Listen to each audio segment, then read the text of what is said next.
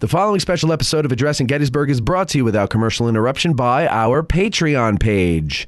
Just go to patreon.com/addressinggettysburg so you can help support the show and keep it going and growing.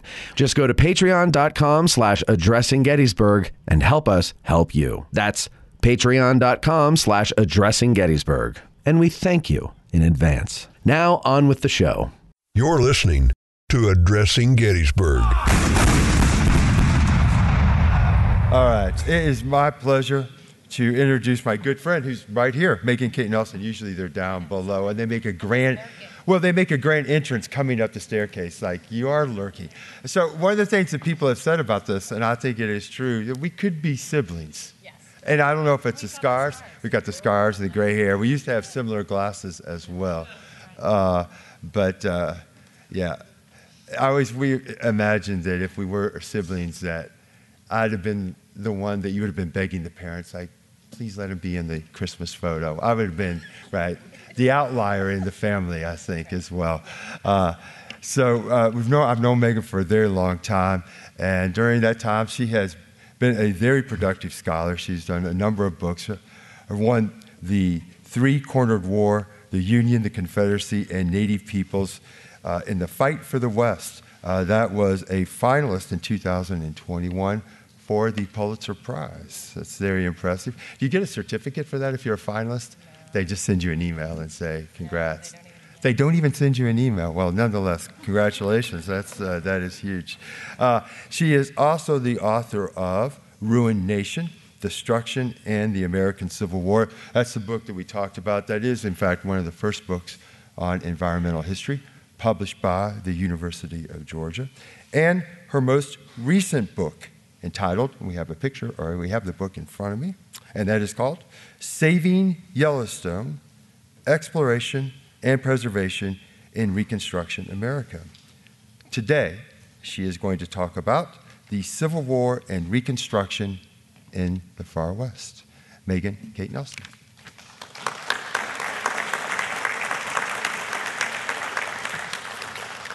Thank you so much. That was a very nice introduction after your behavior earlier in the panel. And I just want you to know that in addition to not ever forgetting, I also believe that revenge is the best revenge. So you'll find out. No, but seriously, thank you to Pete for inviting me to be with you once again at the CWI. I've been here several times talking about a variety of things, and it's always wonderful. And thank you to Ashley and Jill for wrangling me and all of the other historians who are here with you for this year's Institute. It is a much harder job than it looks.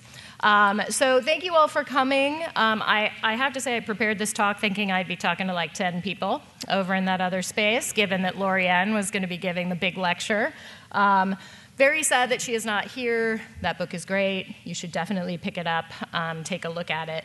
But I am happy to be here with you.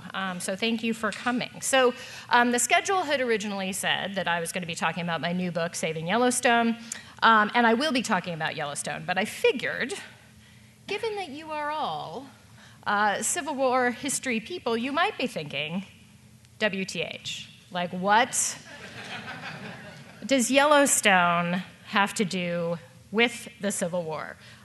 So I'm going to tell you by talking about both the Civil War and Reconstruction in the Far West, which, as Pete had already noted, were the topics of my previous two books. So what do these two subjects have in common besides just being interest areas of mine that I spent 12 years researching and writing about?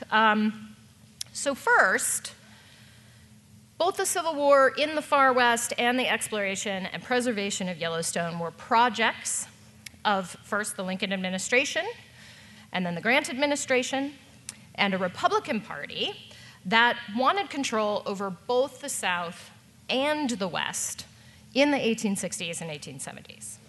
They wanted to keep 40% of the nation's landmass in federal hands. They could not allow it to become either Confederate territory or indigenous territory, or remain indigenous territory. Now, here's a guy you might recognize. So Abraham Lincoln, as you well know, was born in Kentucky, grew up in Indiana, then moved to Illinois, lived on and off in D.C., but he thought of himself as a Westerner.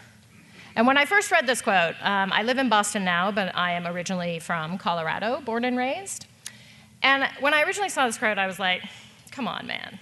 Like, this is from 1848. Even by that point, Illinois is the Midwest, right? Like, he's not really a Westerner. But in 1848, Lincoln began one of his speeches in the House by stating, I am a Northern man, or rather, a Western free state man, with a constituency I believe to be, with a personal feeling I know to be, against the extension of slavery.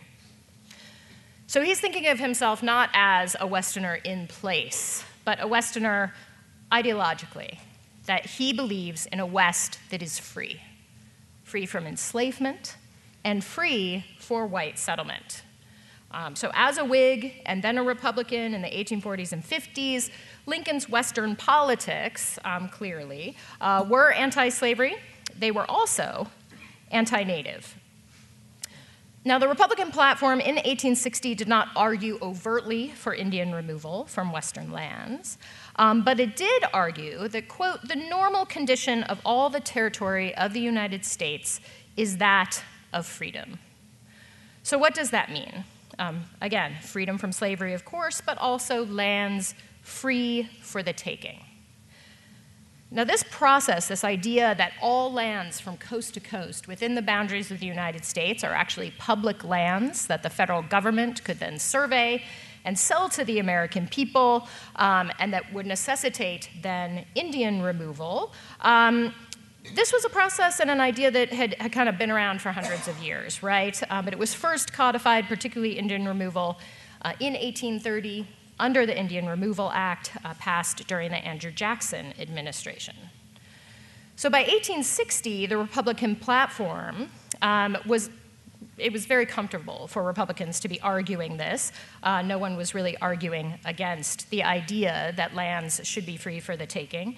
The 1860 platform also argued for industrial development, a railroad line from Omaha to San Francisco, and homesteads for white settlers. All developments that required federal control of Western lands and Indian removal.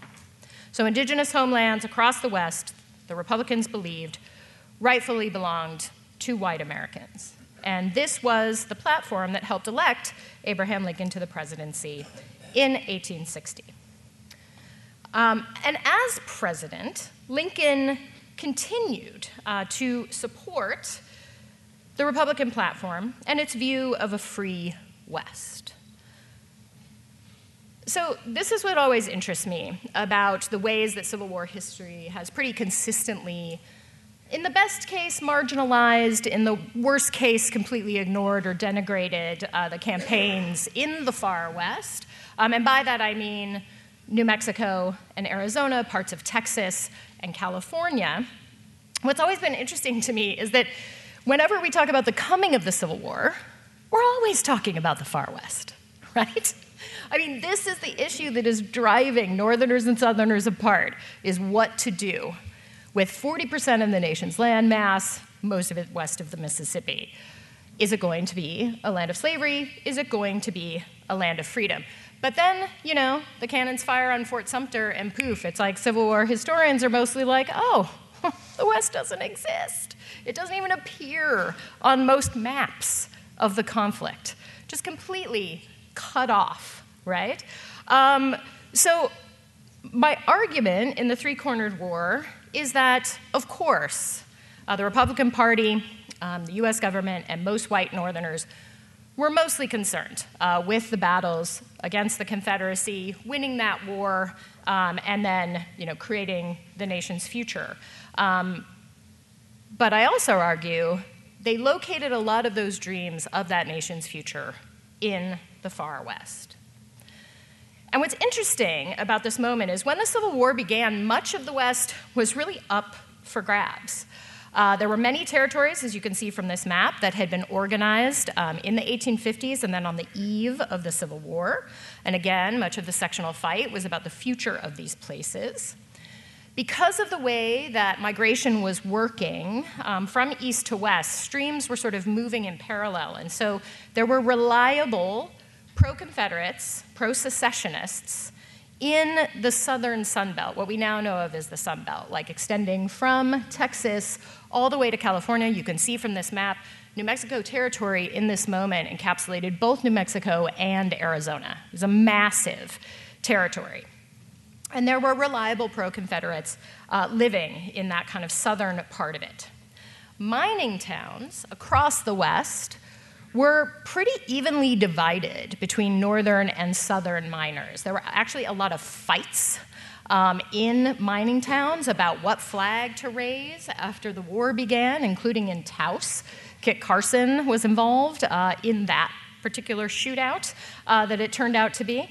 And there's this great story, one of the protagonists in the book, Alonzo Ickes, who was in Colorado mining gold when the war began.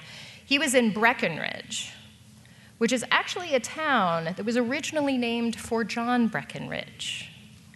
But when he announced for the presidency, and on a pro-slavery platform, the northern miners in that town changed the spelling of Breckenridge and added an E instead of an I so that it would no longer be named after that Kentucky politician. So mining towns, kind of up for grabs. The stance of the Mormons in Utah was really unclear. They had just launched their own rebellion against the federal government in the late 1850s and been pretty much tamped down. So it was unclear what they were going to do. And then there are 50,000 Hispano-New Mexicans living in New Mexico territory, which is a pretty new territory. They had only been citizens of the United States for 10 years. They had just fought a war with the federal government in recent memory. Were they going to throw in with the US or the Confederacy? They did have a tradition of slaveholding of native people in particular, so maybe they'd go either way. And the indigenous peoples living throughout the West were also a wild card. Were they going to come with the United States? They had been fighting federal armies since the 1840s, since they had gotten there because the federal government had built forts in their territories. Would they ally with the Confederates maybe because they saw them as a friend? Or would they see the white man's war as just an opportunity, right, to get whatever they wanted out of that conflict? So why did the Union and the Confederacy want the West to begin with? First, gold. It's very expensive to fight wars, as we know. There had been gold strikes, of course, the famous ones in California. There was also gold in New Mexico and in the Rocky Mountains of Colorado. Both the US and the Confederacy thought this would be pretty handy to fund the war effort. So, access to and control of gold mines. Second, and almost more important, was access to Pacific ports. Because the blockade, kind of starts rolling pretty early, and Confederates are pretty interested in finding other outlets. Where can they ship their cotton out of? And there are deep water ports in San Diego and Los Angeles. Maybe even they could get their hands on San Francisco. And if they made a deal with the Mexican government, perhaps the Gulf of California would provide a good port for moving goods in and out, right? Of course, the US was very much invested in keeping those ports out of Confederate hands. And then something that we don't talk about, a lot, is the West was also central to each side's vision of the future. For the Union, again, Lincoln is sort of encapsulating these thoughts in what he is saying, and the Republican Party is seeing the West as this great land of freedom, and in the future, it will be an empire of free labor. For the Confederates, the West is a way to expand their empire of slavery. If they can expand from coast to coast, maybe they can get recognition from Mexico, from Europe, and then they can also kind of have a point at which they can expand, perhaps even into Mexico, into the Caribbean, and really establish this coast-to-coast empire of slavery. So this is why everybody wanted the West. This is why it was in contention. So the United States needed to secure it. How were they going to do it? So the first thing to do was to turn back a Confederate invasion. Now, the Confederacy had made the first move, invading New Mexico territory in 2 phases, in the summer of 1861 and then the fall and winter of 1862. I tell the story of the U.S. Confederate fight for the West in the first 2 parts of the Three-Cornered War. The first move was made by a Texan named John Baylor, who is related to the Baylor family of the university. It was named after his uncle.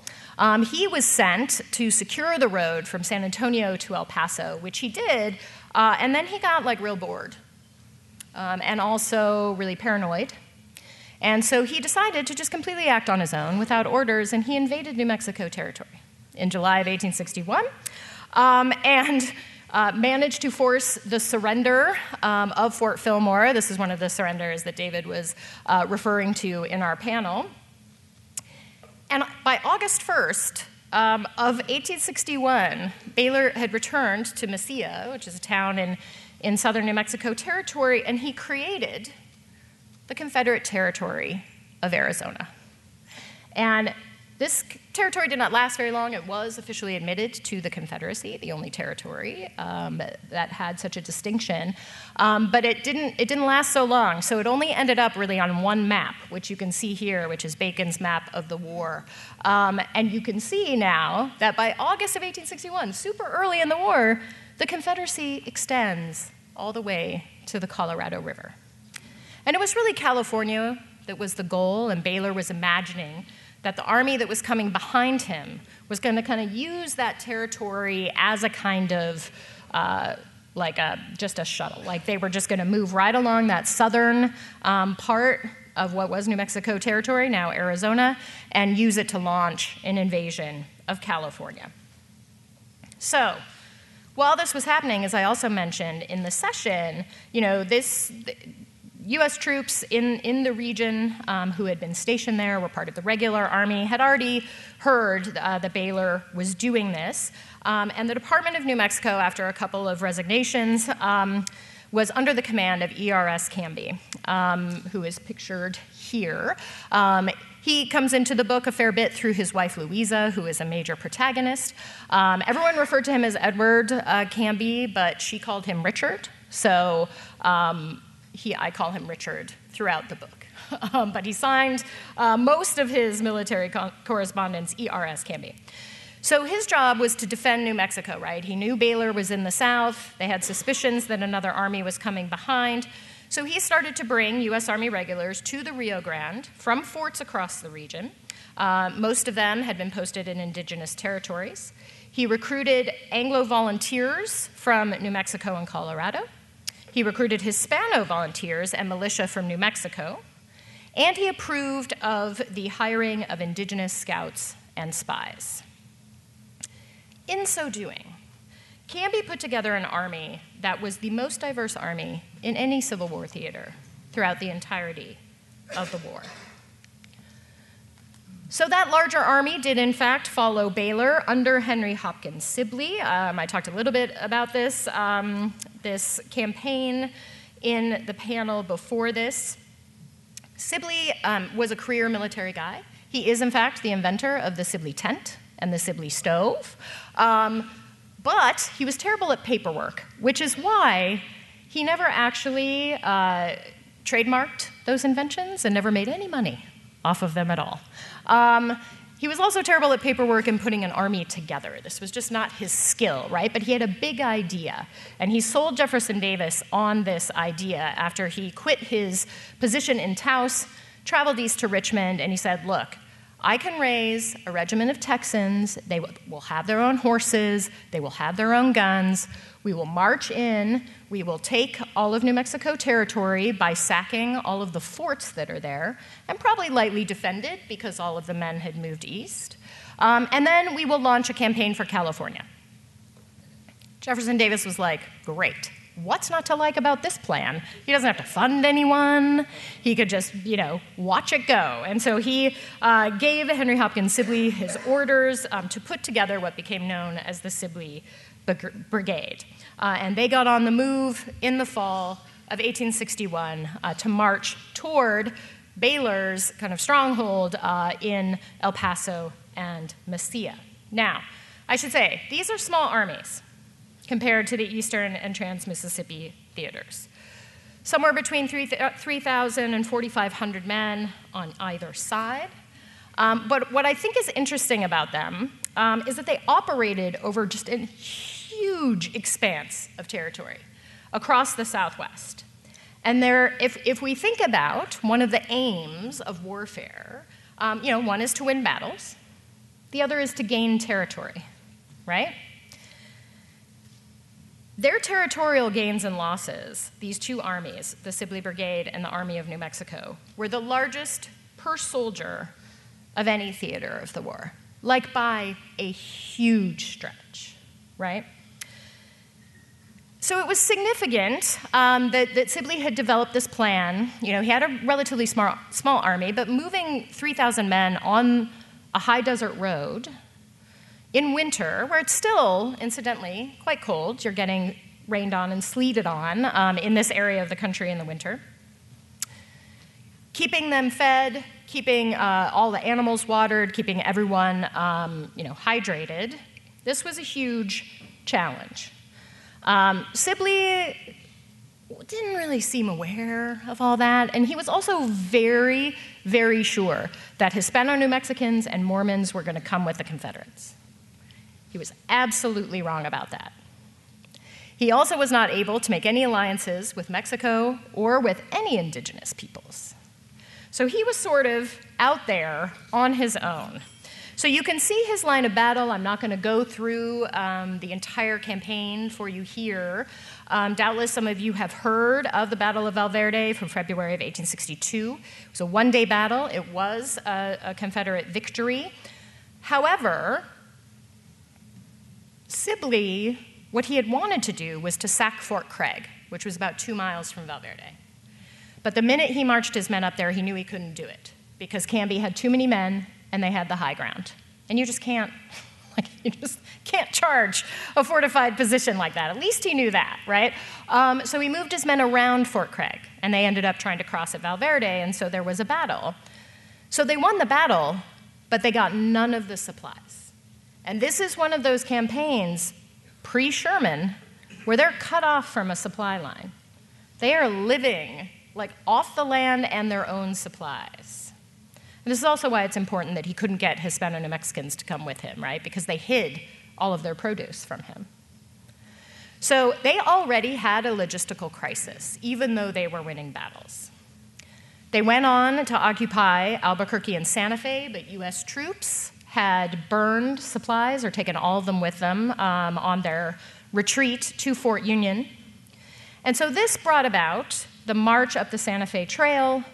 In March of 1862, the Confederates were desperate. They needed to get to Fort Union to get those supplies.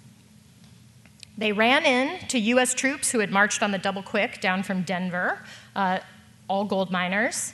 They ran into them on the Santa Fe Trail in Apache Canyon on March 26th. That battle was kind of a draw. Then the U.S. Army defeated the Confederates at the Battle of Glorieta Pass, but not on the battlefield. But because their commander, John Slew, was a lawyer. There may be some lawyers in this crowd.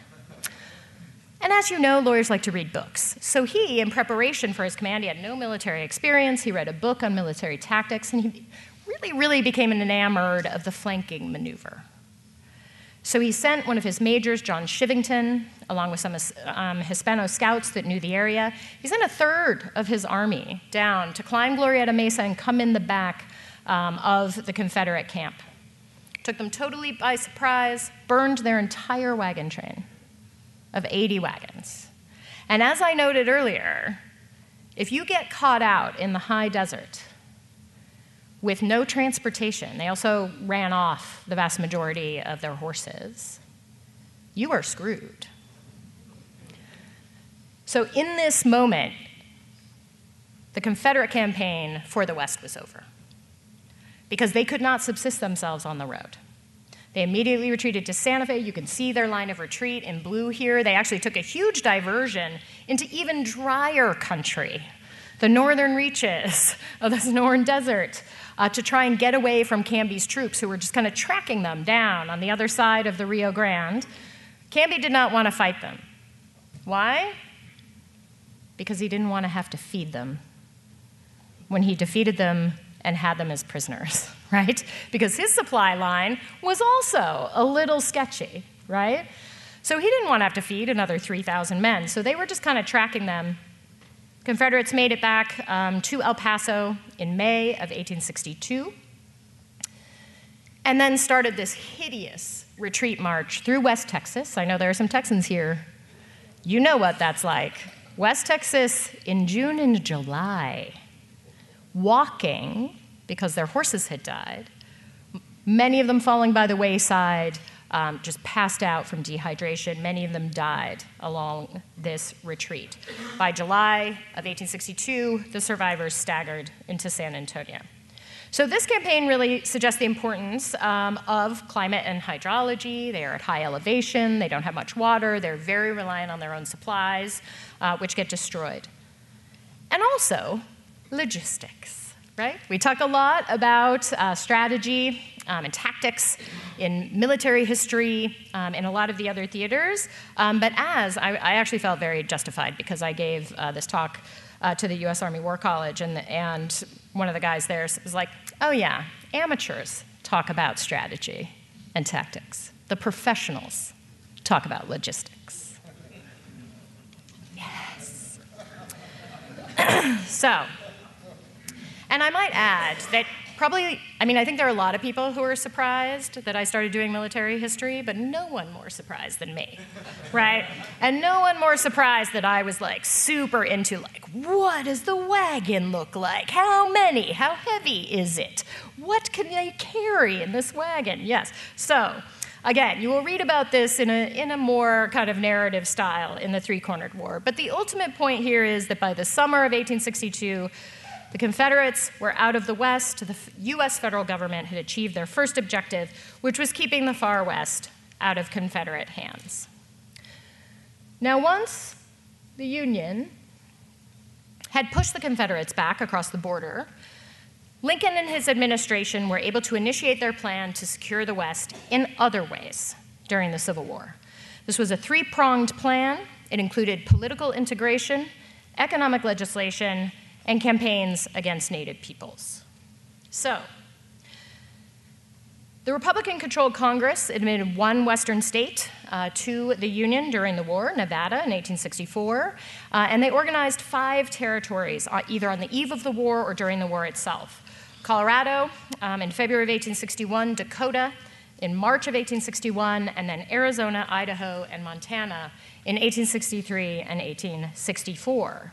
So why is this important? Lincoln sent loyal Republicans like John Clark. Hold on. Sorry, I skipped a slide. I don't want to skip John Clark. He's amazing. Lincoln sent loyal Republicans like John Clark, who is pictured here, who was a friend of Lincoln's from Illinois, who he sent to New Mexico Territory as a surveyor general, and he is one of the protagonists in the Three-Cornered War. So he sent people like Clark to take up civil posts, governors, judges, surveyor generals, to kind of secure the political integrity of those territories and their loyalty to the Republican Party and to the United States. And for the most part, this worked.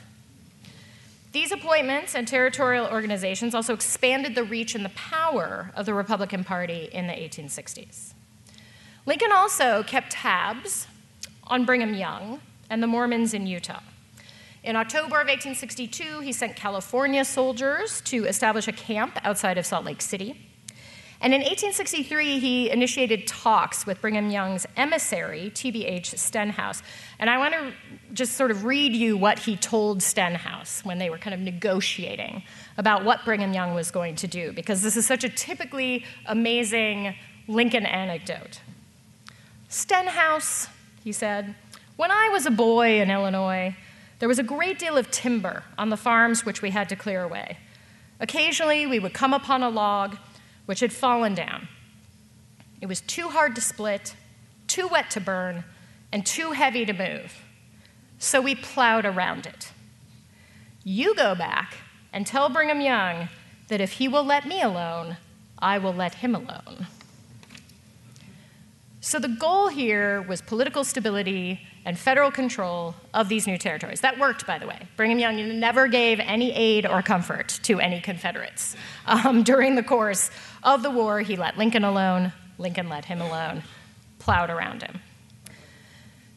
So, again, goal here, political stability, federal control, but also white immigration and settlement, and particularly also the extraction of mineral resources. So still had the eye on the gold prize, right?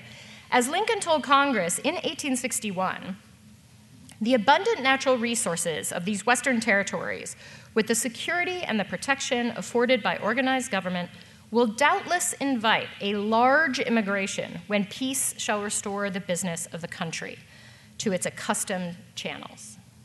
But even before the peace, during the Civil War, enabled by victories in the Civil War battles in New Mexico, the Republican Congress was working toward these goals of settlement and development in the West. So here's their second strategy, economic legislation. So after the Lincoln administration and Congress knew for sure that the Confederates had retreated and that the West was firmly, well, sort of firmly, we'll talk about that later, in their hands, they started passing legislation to promote the conquest and settlement of the far West. Now, these plans, it's important to remember, had been in the works since the 1850s, but Republicans were never able to pass them due to Southern resistance. So in May of 1862, just as Sibley was arriving back in El Paso, Congress passed the Homestead Act, giving 160 acres of land to American citizens who had never taken up arms against the federal government. So this is explicitly a U.S. measure for men and women loyal to the Union. Now, the government did not expect to make a lot of money off of this. They were selling the land for like $1.25 an acre, right? So like they're not going to make a ton of money here, but what was important was the settlement. On July 1st, they passed the first of two Pacific Railway Acts, establishing a route from Omaha to Sacramento and then San Francisco. So this was the route advocated by Republicans in the sectional fight over the Transcontinental Railroad in the 1850s. These acts extinguished, this is the actual legal term, they extinguished native land titles wherever there were treaties, right?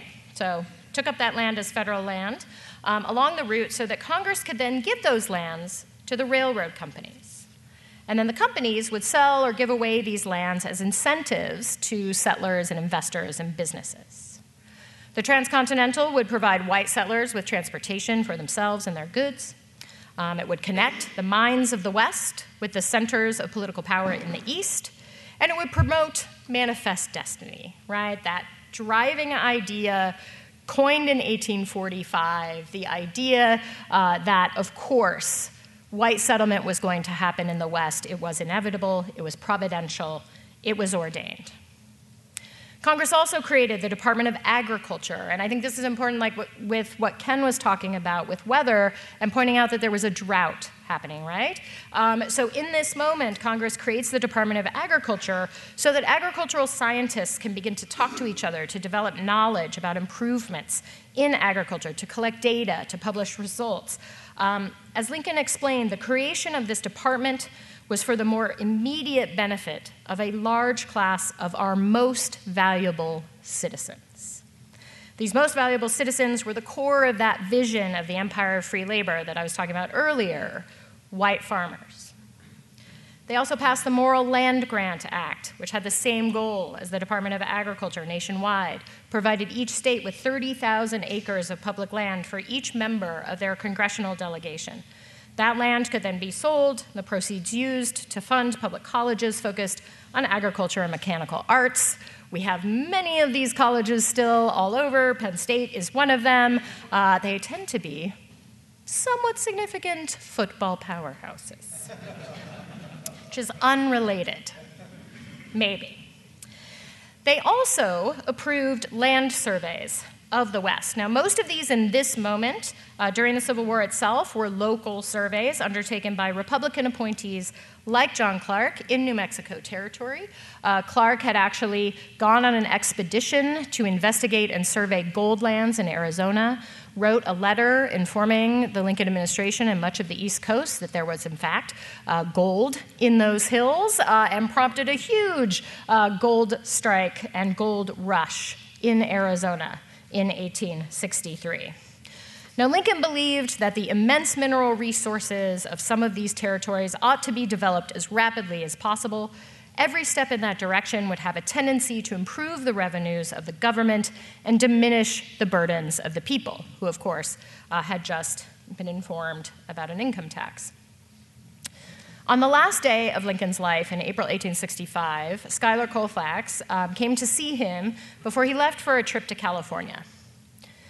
"Tell the miners," Lincoln said, "I will promote their interests to the utmost of my ability because their prosperity is the prosperity of the nation. And we shall prove in a very few years that we are indeed the treasury of the world." All of this political organization and economic encouragement was working. In 1864, Lincoln wrote, "It is of noteworthy interest that the steady expansion of the population, improvement, and governmental institutions over the new and unoccupied portions of our country have scarcely been checked, much less impeded or destroyed by our great Civil War, which at first glance would seem to absorb almost the entire energies of the nation." So after the war, the Johnson and the Grant administrations continued to work on political integration and economic legislation pertaining to the far West. So here we come to Yellowstone. During Reconstruction, the US Congress amped up their support for big federal land surveys. The precedent, of course, were federal surveys that Congress had been funding since Lewis and Clark, including the Fremont surveys of the 1840s, the Transcontinental Railroad surveys of the 1850s, and the Mexican Boundary Survey of 57 to 59.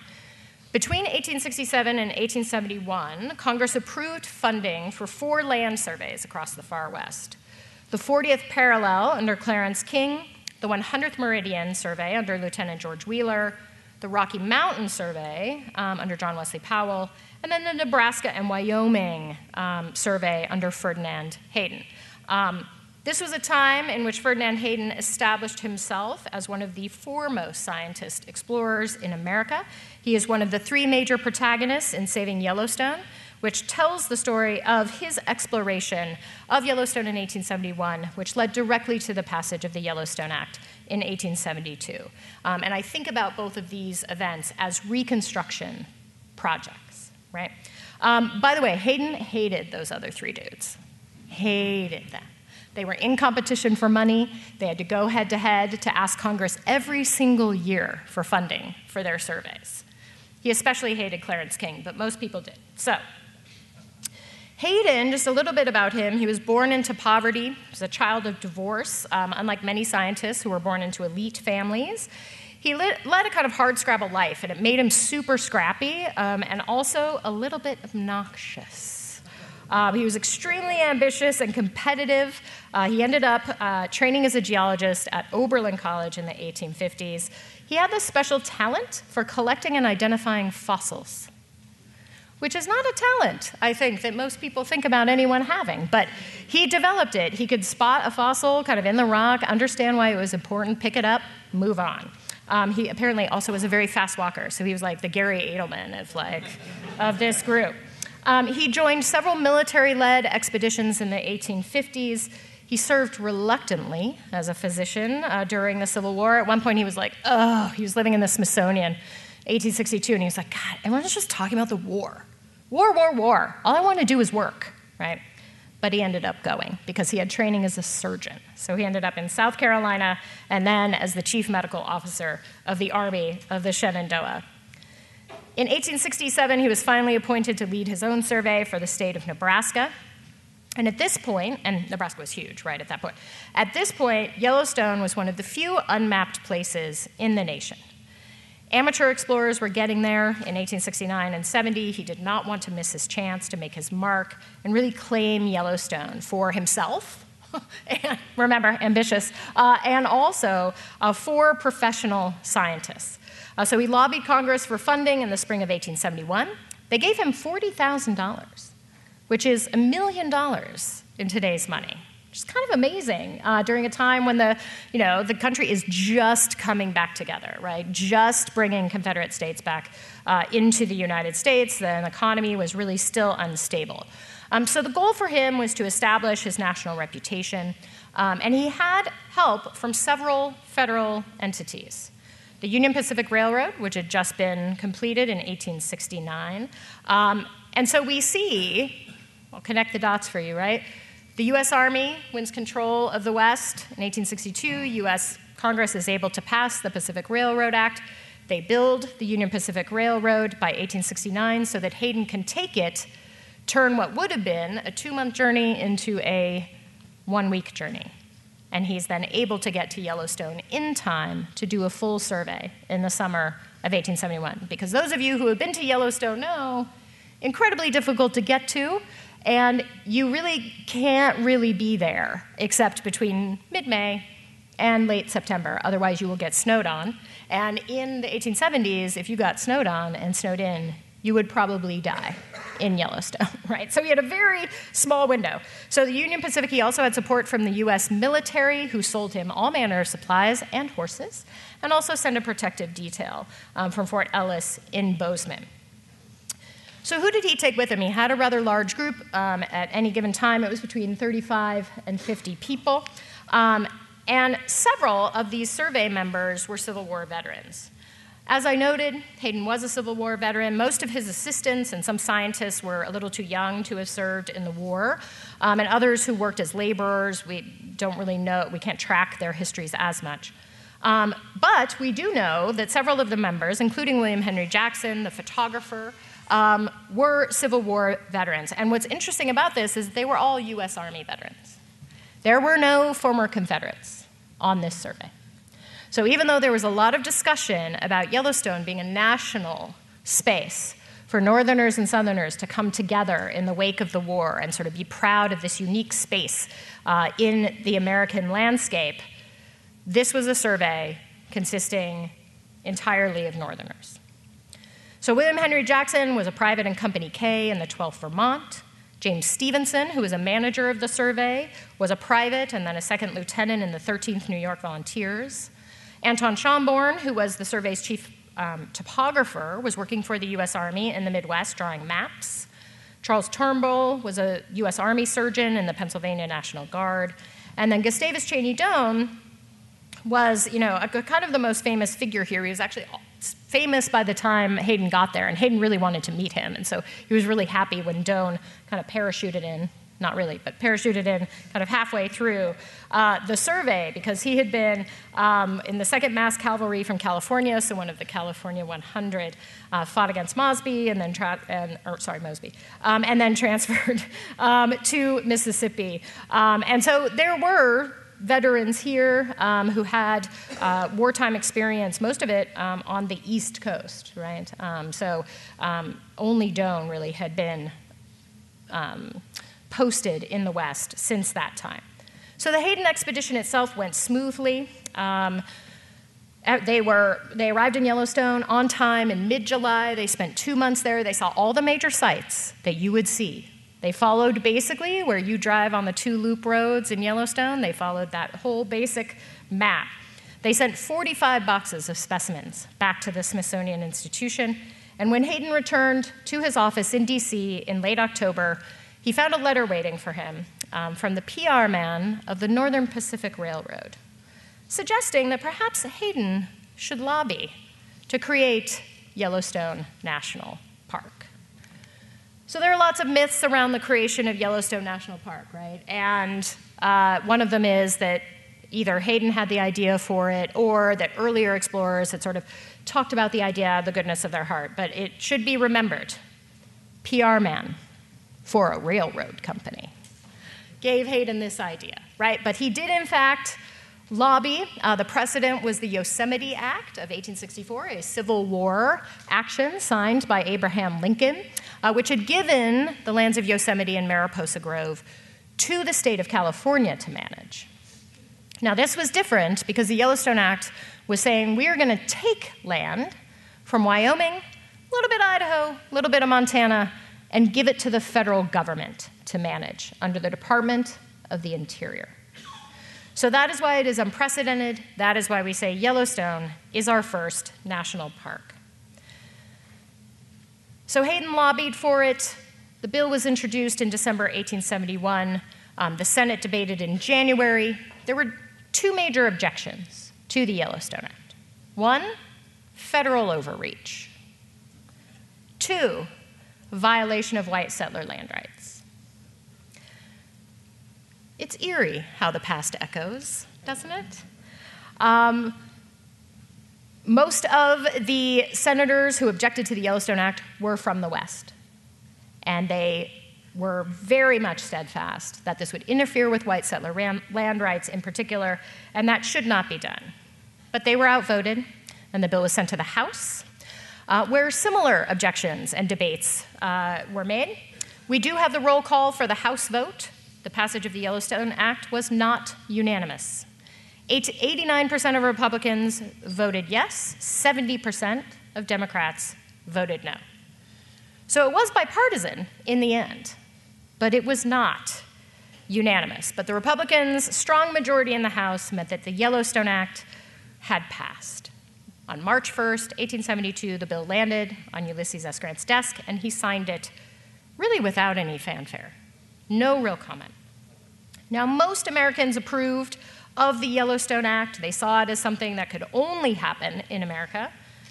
It was a moment in which the Republican Party was really reaching for something higher in this moment to achieve the ideals that the nation purportedly exemplified, equality and opportunity and access, and they believed that some of this could be achieved in the West. It was also a moment where they thought scientific knowledge is important, right?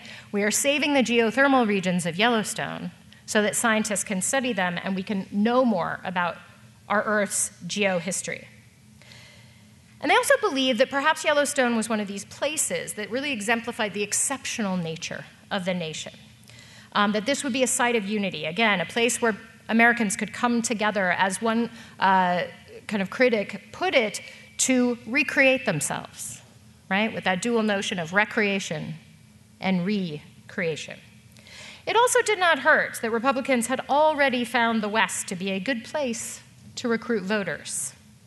So it was in their political interest to bring tourists and then settlers to this region, which brings me to our final strategy for securing the far West during the Civil War and Reconstruction, and this is Indian campaigns, campaigns against Native peoples. To go back to the Civil War just for a moment, Lincoln's War Department had approved campaigns against Native peoples across the West. In the Southwest, James Henry Carleton initiated a new policy that would ultimately take hold in the 1870s. No treaties, declare war, go to battle, force surrender, and then remove Native peoples to reservations, where they could be converted into farmers and Christians under the control and the surveillance of U.S. Army soldiers. In New Mexico Territory, and I talk about this a great deal in the last third of the Three-Cornered War, Carleton put his policy into action beginning in the fall of 1862, making war on Navajo peoples and Mescalero Apaches and forcing them onto a reservation 400 miles from their homelands. The Navajo Long Walk, which began in 1864 and lasted until 1866, and then their incarceration in what was really a prison camp at Bosque Redondo, lasted until 1868, and it resulted in a 25% mortality rate. which puts this reservation, I think, on par with Andersonville. I think we can think about it as a prisoner of war camp. And in fact, Carleton called the Navajo and Mescalero Apache people under his care his prisoners. And the reservation was under the control of the Department of War and not the Department of the Interior. Now, reports of conditions at Bosque Redondo sparked multiple congressional investigations. And by the time of his death in April 1865, Lincoln had actually begun to advocate for new policies that would provide for the welfare of the Indian, as he put it. But his larger goal, as he told Congress in 1864, was always to render the Western territories secure for the advancing settler. Now, Ulysses S. Grant continued these policies. At first, he tried to kind of ride the line of Indian welfare and removal. In 1868, his campaign slogan, "Let us have peace," was widely understood to refer to both the South and the West.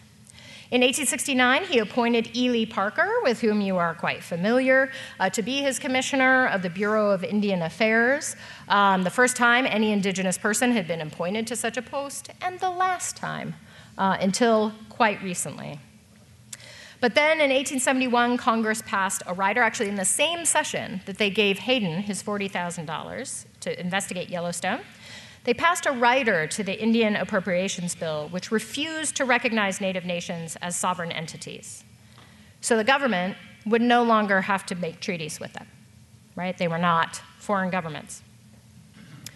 From this point on, and after Ely Parker got kind of shoved out by Congress, Grant's stance really changed, and he too began to treat Native peoples as an enemy to be subdued and incarcerated.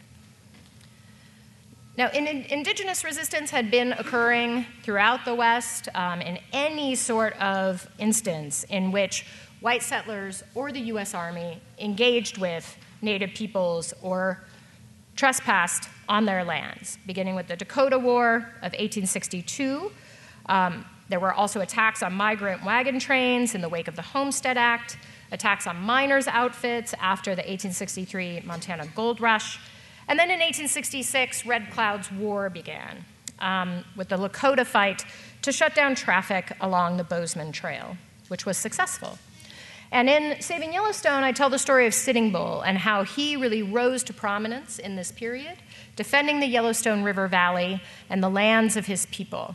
And I really argue that this is the beginning of the road to Little Bighorn, when he starts to actually bring allies together in defense of this region of the country.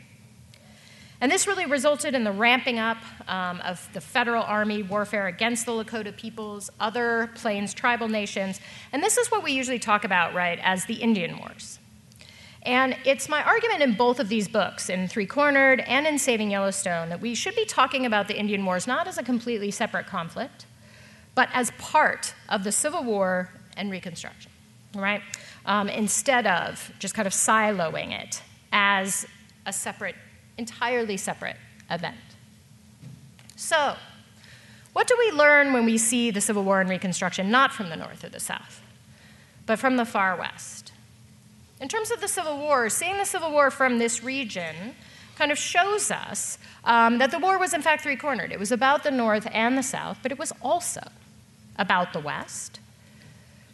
It reveals that Lincoln and other Republicans kind of fell in line with commonly held beliefs about Native peoples and their place in American society. I think Lincoln was both ahead of his time and deeply embedded in it, especially in this instance. And it's important to acknowledge that these beliefs united Democrats and Republicans, right, all white Americans, really, in the 1860s and 70s. And it is equally important to acknowledge that Lincoln and the Republicans fought simultaneously for the emancipation of enslaved people in the East and the extermination and or removal of Native peoples in the West. And, you know, we think of these as contradictory. But for Republicans, this was not at all contradictory because both of these kind of pushed toward that vision that they had of their future as a totally free country.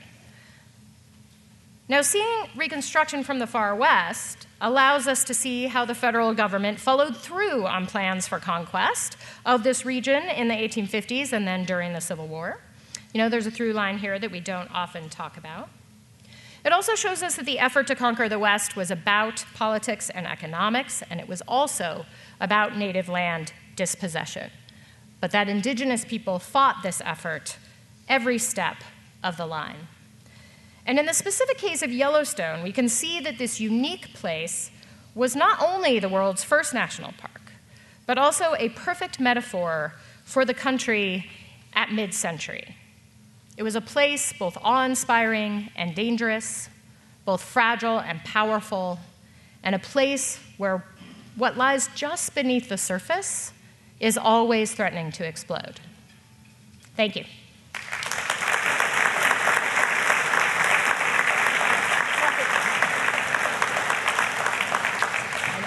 I didn't leave much time for questions, but I think we have. They can ask some questions. Yes.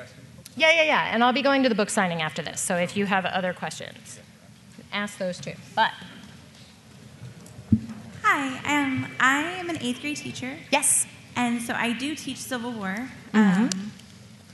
But our textbooks and none of the resources we have mention anything about the West really in relation to the Civil War.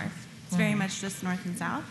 Are there any resources that you can think of that might be good for teachers that are trying to kind of bring the West into this in the classroom? I really wish that there was some really contained archive that I could direct you to. I mean, the military records for the campaigns in the Civil War are all in the OR. They're all right there to be scanned and posted and analyzed. But as of now, military historians have been talking a bit about the West, the far West, not the Trans-Mississippi, the far West, for a while now. But it hasn't, obviously has not caught up with anyone. So there hasn't been a digitizing sort of site, unfortunately. I would love to do that. But definitely ask me afterwards, because I can give you some citations for things where you can look at either particular orders or battle reports or reports of the full Sibley campaign, along with some photographs and illustrations and things that will be like, oh, actually, this action is happening in the far West, in addition to the East. Yes? Oh. So I have a question about Philetus Norris. I'm sorry? Philetus Norris? Oh, Philetus Norris. Yeah, sorry. Yeah. How did he end up being the first, not professional, but paid superintendent of the park? How did he get picked to do that job? That is a very good question. I'm trying to remember, because Norris kind of comes in the epilogue in the book. He's actually the second superintendent, because the first superintendent is Nathaniel Langford, who was one of the first civilians entering Yellowstone, and it was his expedition that kind of prompted Hayden to do it. And in that time that Langford was the superintendent, Congress didn't give him any money. He didn't do anything. And this is what's interesting about the Yellowstone Act. It took 18 years for Congress to create another national park, right? It wasn't until 1890. So it's not like this started the ball rolling for this whole national parks era. And I think Philetus Norris was fairly well known. There's the famous photograph of him in all of his deer skins. It's very like Teddy Roosevelt, right? And he's the one who actually went into the park. He managed to get $10,000 from Congress to actually create some roads and build some structures. So he made some headway. Ultimately, the U.S. Army had to come in and run the park, because this is all before the creation of the National Park Service. So I am not exactly sure how he came to the attention, though, of Congress. I'm sure it was through some relationship that he had with a local representative who suggested him for the job, and then because who was his competition, really? Yeah, one more question. Yeah. This is slightly tangential. Delightful. I read The Three-Cornered War. I was always curious. Traditionally, I have learned that when white Americans moved into Texas and the Mexican government gave them permission to be there, they wanted them to convert to Catholicism, outlaw slavery, etc. I learned in reading The Three-Cornered War that although African slavery had been abolished by the Mexican government, they still enslaved Native Americans on a fairly large scale. And I'm kind of curious, like, what was the distinction there? Why was one acceptable and one not? Right. That was a specific Texas issue because Mexico initially had viewed Texas as a buffer, right? They allowed Anglo migration in that early period when Anglo planters came with their enslaved people. They allowed that because they wanted them as a buffer against particularly the Comanche and also the Apache. So when they never imagined that actually Anglos would come in such huge numbers. So the act that they passed in 21, and this was after actually, and they were in the 1830s, which was really making Texans angry. But the act that they passed then was about containing that Anglo migration. And it wasn't as much about black slavery versus indigenous slavery. In New Mexico, there were very few black slaves. Enslavement was almost entirely indigenous, and then also it was part of a very long history of raiding back and forth between Hispano communities, Spanish and then Mexican, and then and Navajo and Apache and Comanche peoples. And there was like a huge trade in people. So there were Hispano slaves in indigenous communities, and there were indigenous slaves in Hispano communities. And that was seen as just a different thing entirely. But they did allow enslavement legally in New Mexico, and actually passed a law explicitly saying that it was legal in 1859, that black slavery was legal. And then very quickly withdrew that after the U.S. Army established control. So those were, it's fascinating. I mean, this area of the country and borderlands history is very interesting because Texas and New Mexico and California are three very different parts of what was northern New Spain and then northern Mexico. All right, thank you guys very much. Enjoy lunch. For a more in-depth discussion with this speaker, go to patreon.com/addressinggettysburg.